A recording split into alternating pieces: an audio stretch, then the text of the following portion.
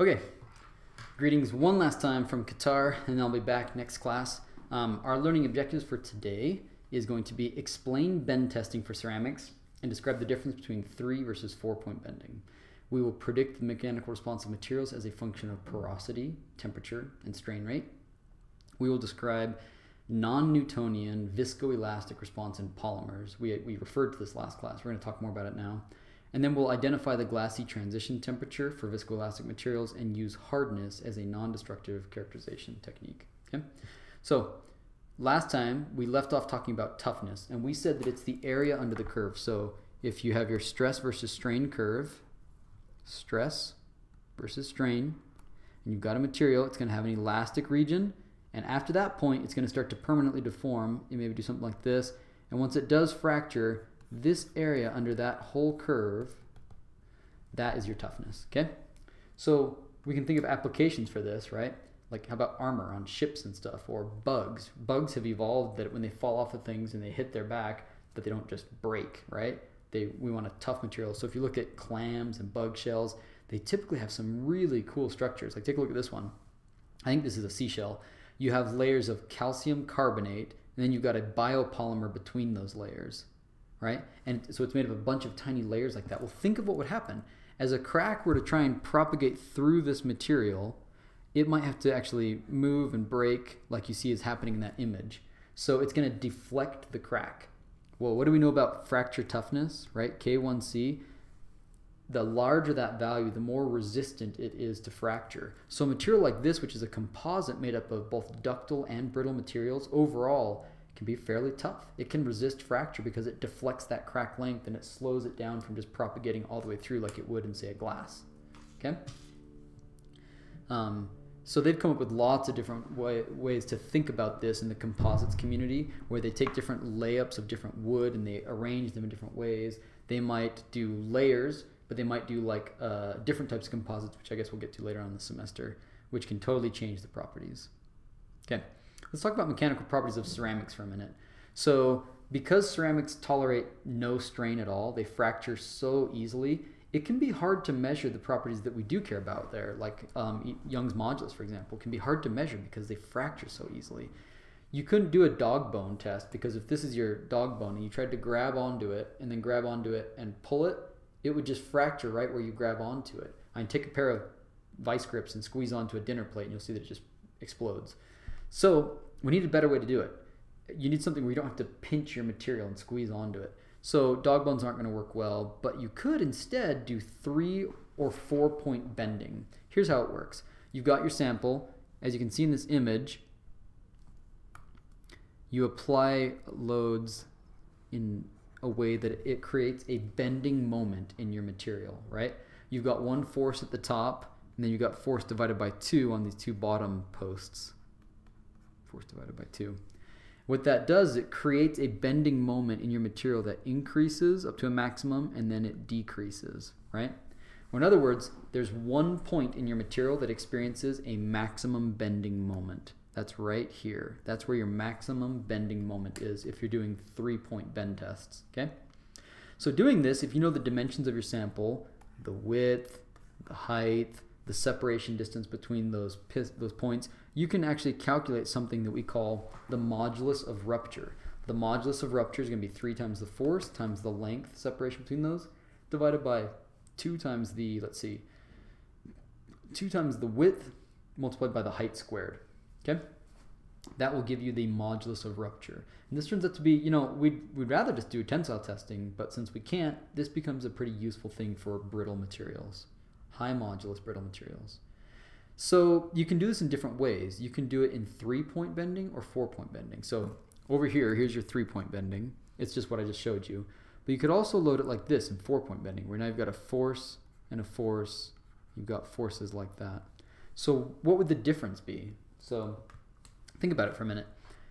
If you apply the exact same load to your sample, should there be any difference? Well, if you look at it, you can calculate it. If you've taken statics, you learned how to do this. You can calculate the total force on it, doing a force diagram, but you can also do a bending moment diagram. And from the bending moment diagram, we already showed you that for a 3-point bending, it increases to a maximum and then it decreases. But in 4-point bending, it increases to a maximum, it stays there and then it would go down. Or in other words, you have this entire region of your sample, and that whole region is exposed to some maximum bending moment, as opposed to a single point. So now think about what that means in terms of design. If you have a flaw in your material, let's say you've got a big flaw right there and a big flaw right here, which one's it going to break at? It's definitely going to break right there because that's where your maximum bending moment is, even though a big flaw existed somewhere else. Well, here, if you've got a huge flaw here and you have a huge flaw there and a small flaw in the middle, it'll break here as opposed to that one in the middle, right? So it's just a better way to test it because it exposes a larger volume of your sample to a maximum bending moment. So 4-point bending is better, but it typically requires bigger samples because the bar separation is a little bit big. So if you can do 4-point bending or 3-point bending, 4-point bending is typically better because it's testing a bigger section of your sample as opposed to testing one very small middle section, which is not as useful, okay? Okay. So when ceramics are fully dense, you can get one set of properties, but it's very common to get ceramics that are not fully dense. This is because they have residual porosity left over. Why? Well, when you make ceramics, you start with powders, usually. There's other ways to do it, but it's common to start with powders, and then you sinter these together, so the particles slowly come together. We call this process sintering, and this is the densification going from particles to now some dense body. And you can actually see this in bubble raft videos. Back in the 50s, scientists that didn't have the microscopes we have today that wanted to test this stuff, they'd make rafts of bubbles representing atoms. And take a look at this. You can see these different regions. When they remove the thing that was holding them in place, they slowly start to come together. See how these regions are disappearing, these little regions in the middle? Those slowly disappear. And you can see that you get different, here's the grain boundaries between the different crystalline regions that weren't perfectly oriented before, so you're left with these grain boundaries between them. And if you're lucky, then you completely get rid of these pores, right, in this sintering process. But sometimes it's challenging to completely get rid of those because it requires really high temperatures or long times, and so they get left behind. So if you do make a ceramic and you don't get rid of these pores entirely, what's that going to do to your mechanical properties? Well, what it does to your mechanical properties is the following. So here you can see the elastic modulus as a function of the volume fraction of porosity that's left in it. Obviously, if there's no pores, you're going to have the stiffest ceramic possible, right? It'll have some value here. But as you introduce pores, it sort of falls off like this, sort of asymptotically decays. Looks like an exponential decay. And in fact, you can fit it, in this case they fit it with a polynomial, but you can fit these things oftentimes with an exponential as well. And the strength falls off too. Why should the strength fall off? Well, again, think about it. If you've got a pore in your material, that's a flaw, right? That's going to increase the odds of it fracturing. And if you have more and more of these things, you might get 3 or 4 of them that together act like one big flaw, right? And so that's why your strength really falls off as you have more and more porosity, okay? So there's some experiments that they've shown on a variety of materials showing typical type of behavior for that, okay? Now let's talk about polymers. We've talked about ceramics and metals a little bit. Let's talk about polymers. We saw this with the banana demo, that the properties that you get can make it look like a ceramic, right? If you do that at high strain rate or low temperature, or they can look like a rubber band, like an elastomer, if you do them at high temperature and low strain rate, right? So it just totally depends. The conditions upon which you test your ceramic or your polymer can really influence the type of properties that you observe, okay? So here's polymer. Here's a real example. This is PMMA, I think. Let's see. Yeah, polymethyl methacrylate. If you do it at 4 degrees Celsius or 40 Fahrenheit, just above freezing, it looks like a ceramic. You heat it up to 68, 86, 104, 122, 140. It transitions all the way across. Look at the maximum elongation over here is like small, 0.25 strain. Whereas over here it strains all the way out to 1.3. So it becomes it flows basically at that point. So totally different properties depending on how you test them, okay? So some typical values, remember that your modulus is something like less than 4 or 5 gigapascals for a polymer, whereas metals are 100 to 400 gigapascals typically. The tensile strength of polymers is much, much lower. Most polymers are not strong. There's exceptions. It's something like maybe 100 megapascals, where metals might be 4 gigapascals, right? And then the elongation, you can, in some polymers, you can achieve 1,000% elongation, whereas metals, it's typically less than 100% elongation before they break. So what allows a polymer to stretch so much, and why is it such lower stress to break them apart? Well, think of what happens during deformation. So here you have a polymer in its molten state, and if there's no orientation, then the polymers are just randomly every which way, okay? Now, as you start to pull on this, what you're going to start to see is that they start to thin down, for one thing, and these polymers start to line up a little bit, and they're going to increasingly line up as you deform it. So imagine your bowl of spaghetti noodles. You just grab on the noodles, and when you start to pull it, they're going to start to line up, and some might start to slide past one another. That's what allows you to get such crazy deformation, is because you can align these molecules and maybe even slide them past each other if they haven't been heavily cross-linked. Okay? Now, many polymers exhibit a really interesting phenomenon we talked about last time, which is viscoelastic. And what do we say about this? We said that when you initially apply a stress as a function of time, most materials you expect, okay, you apply a stress, you see an instantaneous stress, right? If we apply the stress instantly and we take it away instantly, then what you'd expect to see for a elastic material is you see an instantaneous elastic strain, and the second you take that stress off, it drops to zero, and now it stays at zero. But viscoelastic materials don't behave that way. They behave in a sort of funny way. There's an initial strain, right? But then it sort of keeps on rising. As long as that stress is present, it keeps on stretching, right? And then when you kill it, it drops a little bit, but it doesn't drop down to zero. Instead, it sort of decays back to some value. That's viscoelastic behavior. Compare that to viscous, where as long as the stress is applied, it just keeps on straining. And then as soon as it's gone, it just stays there. That would be viscous. So viscoelastic, as you can see, it lies somewhere between viscous behavior and elastic behavior. And it's characterized by this sort of time-dependent deformation as you load and unload things. So why do we care about this? What is it good for, right? It's good because lots of materials have this, right? Let's say you made a motorcycle part and you bolted it on, it needed to have some stress, or it could withstand some stress. But then you find that after 5 or 6 years, it breaks, even though it never went above that stress.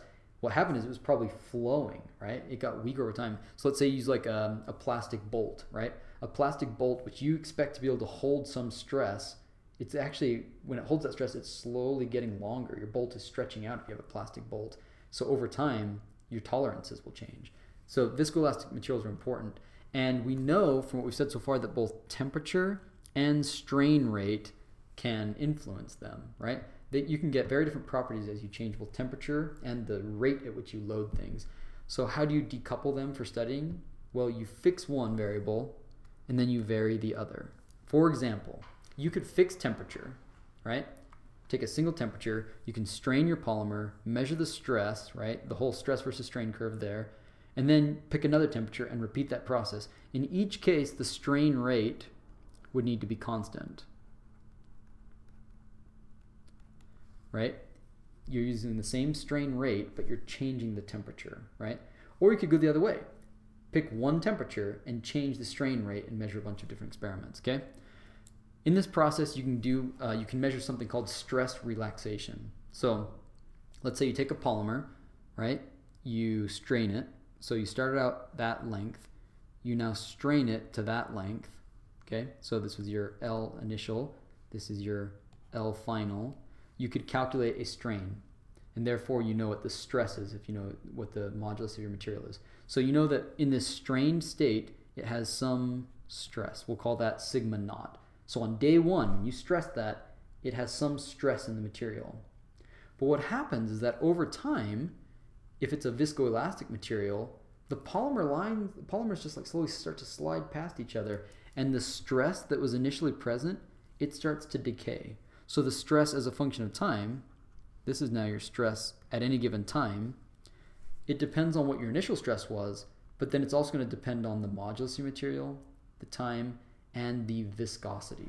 And the viscosity is something we'll talk about a little bit more next chapter. Okay? So we'll come back to this equation a little bit later. Let's mark it for now. That's something that we could probably use on a homework. Okay? That's stress relaxation. So what you do is, like I said, you could pick a bunch of different temperatures and test your materials at all these different temperatures, right? You get all these different curves. You could then put those together, right? When you put those together, you can create what's called this time temperature transition. When you put all those together, you end up with this glassy transition curve where any material that's viscoelastic will typically have a curve that looks like this. It'll start out with a high modulus, it will fall, it'll have this glassy plateau, right? And then it will become viscous flowing if you heat it up enough. This is a very typical sort of curve, okay? So again, you've got your glassy state up here. Here's your glassy transition when it starts to go from something that looks like a ceramic to something that's flowing, not like a ceramic would. You have this leathery region. This is your rubbery plateau. Sorry, not your glassy plateau. That's your rubbery plateau. And then if you heat it up enough, it might actually start to flow like a liquid. So these transitions from something that looks like brittle caramel, like cold caramel is brittle, to now rubbery caramel, to now flowing caramel when you heat it up enough. These are characteristics of viscoelastic materials. Okay. So this glassy transition temperature, the temperature at which you start to transition there, that's an important thing to be able to measure. That would be important to know. If you have a polymer, you want to know at what point it stops behaving like a rigid material and starts behaving like something that's going to be leathery or rubbery. So the way that we define that temperature, we define Tg, the glassy transition temperature, as the point at which the viscosity becomes 10 to the 12th Pascal seconds. So totally arbitrary. We say that's the viscosity. As soon as it's at that viscosity, it's too flowy to consider it as a glass. It must start behaving more like a leather or a rubber material, okay? So again, in the glassy region, they're frozen in position. The polymer chains can't slide past each other. But if you give it enough temperature, then in the viscous regions, they start to be able to vibrate, rotate, maybe even flow past one another, okay? So let's consider 4 different polymers, and let's sketch what the glassy transition curve would look like for 4 different polymers. So again, down here, this is temperature. And this is modulus, okay? All right? For those 4 different materials, how are they going to look, okay? Well, what were our 4 materials? We started out with, okay, it's crystalline and it's isotactic. What did isotactic mean? Isotactic meant that all of the side groups are on the same side, right? So if you have polystyrene, that styrene group is always on the same side. It's isotactic. Now you've got cross-linked atactic. Atactic means it's random, but now this time these chains are cross-linked together occasionally. So there's something holding the chains together at spots. And then you've got low and high molecular weight atactic. So atactic means it doesn't care which side it's on, so it's random. You've got low and high molecular weight. So how are these things going to compare? Well, the one that's going to be the glassiest at the highest temperatures and be the most stiff will be the one that is bonding the best. Which one of these will bond the best? Well, if all the side groups are on the same side, that's going to encourage bonding. So isotactic is better than either of the atactics. So let's draw it first. It might look something like this. Okay? That is our crystalline isostatic. That is our crystalline isotactic. Right? It's glassy, but even when it transitions from a glassy to a rubbery material, it still has a high modulus. Relative to the other materials, let's say something like this, it starts out glassy, but then you get this behavior, right? So that would be low molecular weight. The high molecular weight might do something like that. So this is low MW versus high MW. Notice that both these materials, they go through their glassy transition at lower temperatures because they're not as well bonded. In their rubbery state, they're much more compliant than the isotactic crystalline material. And then how will the cross-linked atactic material look? Well, if it's cross-linked, it will never actually flow, right? So this is cross-linked.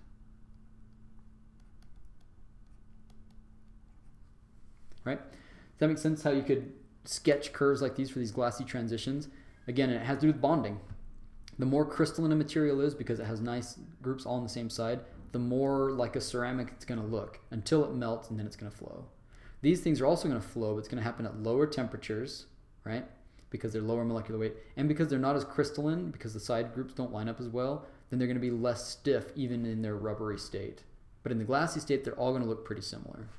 Cross-linked, its only difference is that even when you heat it up enough, it'll never start to flow because those chains are stapled together with those little linkers, right? They're cross-linked together. Viscoelastic creep is important to consider because if polymer chains can sort of slide past each other over long time scales, this can lead to problems, right? Maybe you've noticed an old camper. Campers have these, like on tires. They'll have flat stoppers because that camper's parked in a spot for a long time. Maybe you only go camping a couple times a year with your camper. That means your tire is sitting there with all the stresses on that tire. And even though it's cross-linked and you don't expect it to flow, it's going to flow a little bit. And if you have a lumpy tire, that's not something you want to drive with. It's not going to get good fuel efficiency. It's not going to be comfortable. So they have flat stoppers to prevent flats from forming in your tires because it helps prevent that strain by mitigating the stresses that it's on by putting it in a curved shape. Okay. Now the last thing we're going to cover before next class is going to be hardness. Hardness can be defined a lot of different ways. It's most commonly defined as a material's resistance to plastic deformation that's localized, so like scratches and dents. A hard material won't be scratched or dented. Why do we like hardness? Is because it's something that's easy and cheap to measure. You don't need a great big dog bone that's cut to a certain dimension, and when you pull on it, you both neck it down and break it so it's destructive. Hardness is typically non-destructive because you got your material and you're just going to dent a little spot in it, right? It's cheap, it's easy, it's non-destructive, and it can be used to estimate other properties like yield strength just by denting it. So how does it work? You typically start with an indenter. You might have something like in the Vickers method where it's sort of a pyramid-shaped indenter, something like diamond, and you take that indenter and you press it into your material, and you monitor how much force did it require to press into your material to create some sort of indent in the material. If you look down on the material down here, you'll see that it has some sort of dimensions in the indent.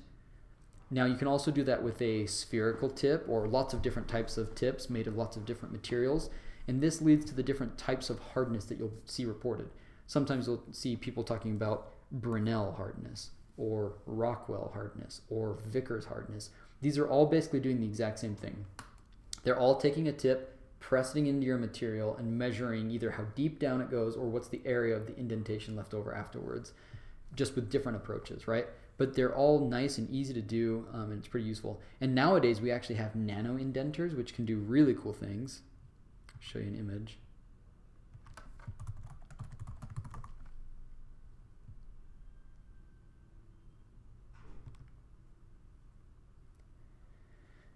So with nano indentation, you can actually use, so it looks kind of like a microscope. It often is a microscope, and you've got a little tip right inside of there.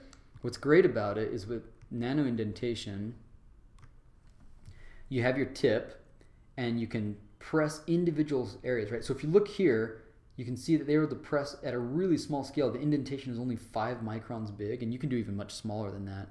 So let's say that you have a material with lots of different grains, and you know which orientation the different grains have. You've got a 100 grain and a 111 grain, so the orientation of those is different.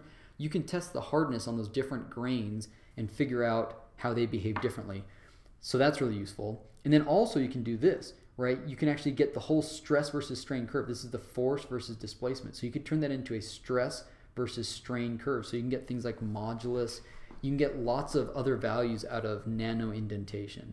And so this is something you should be aware of. And we actually have one here at the University of Utah up in the Nano Fab, which is a great tool to use, so you can be aware of.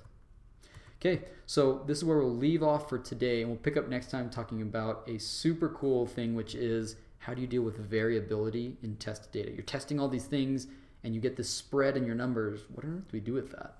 We'll pick up there next time.